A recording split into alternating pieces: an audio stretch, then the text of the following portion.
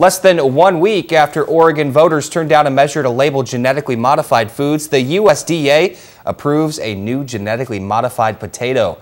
The Department of Agriculture approved the bruise-resistant potato Friday.